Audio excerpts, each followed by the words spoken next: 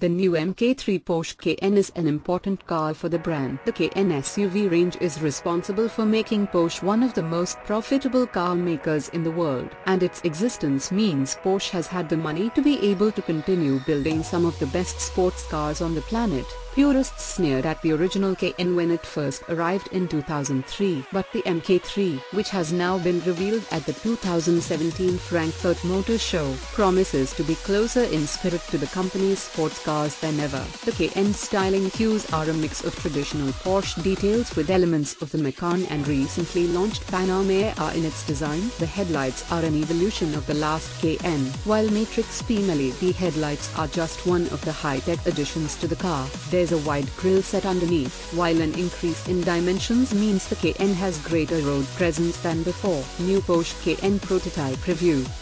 The Cayenne sits on the VW Group's MLB platform that is also used for the Audi Q7 and Bentley Bentayga. Although Porsche will have completely reworked the layout for its own purposes, the Cayenne has the same wheelbase as the Mk2, but the car's overall length increases by 63 mm and the roof is 9 mm lower. Coupled with the increased use of horizontal lines at the front end, this gives the Cayenne a slightly wider looking stance. The car's profile is largely similar, although the marginally longer rear overhang boosts boot space by 100 liters, with 770 liters on offer in 5-seat.